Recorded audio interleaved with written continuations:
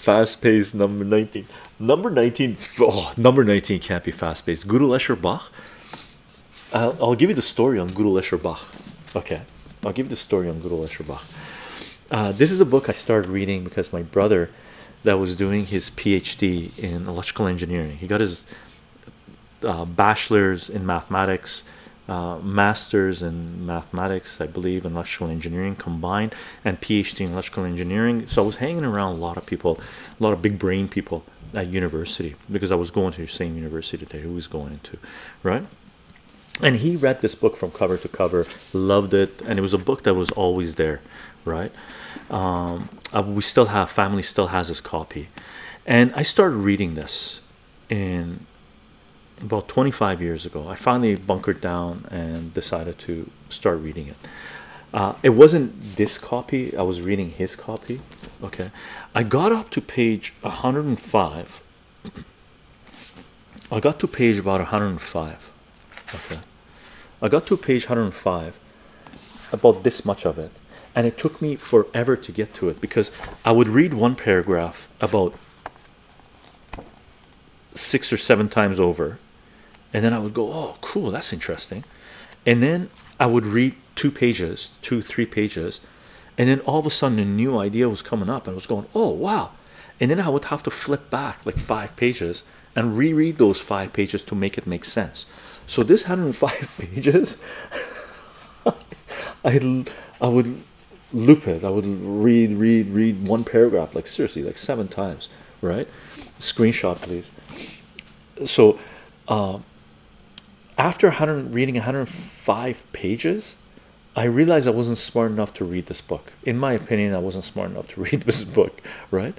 So what I ended up doing, I ended up buying The Elegant Universe, Brian Greene's Elegant Universe. I bought Stephen Hawking's Black Holes and Baby Universes, and Stephen Hawking's what was it, the other book, the main book that he bought.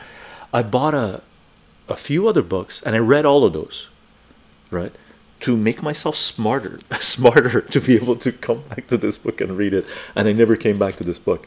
One day I'm going to sit down and read this book from cover to cover. I've only known 2 people in my life that I've read this book from cover to cover. One of them was my brother, and another one was a high-level executive that was working at Microsoft that we were friends with, and he said he had read it from cover to cover. And he was very high-level executive, like 25 years ago or something like that. I don't know if he's still there or not. And I wanted to read it for cover to cover. We'll see if we get there. And this Gödel, Escher, Bach is basically about canons, it's about loops. It's really about loops, and it sort of talks about Gödel, okay, mathematics, Escher, art and mathematics, and Bach, music and mathematics, and how things are layered, so fractals really within everything. Really enjoyed reading this. It was like I remember reading reviews at the time of this that they were considering, they compared to reading Gödel, Escher, Bach to giving birth. Okay, now I'm a man, I don't know what giving birth is like, but I've known a lot of women in my life that have given birth. Some have easy births, some have extremely difficult births, right? They said it was like giving birth, being in labor for like a week, like torturous, right?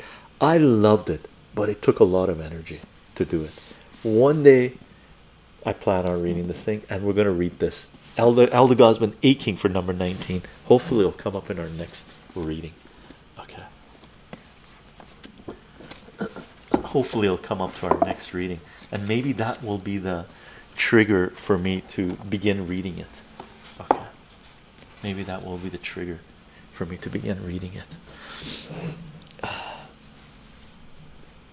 It's the toughest book in the list. It's the toughest book I have for reading, Gödel, Escher, Bach.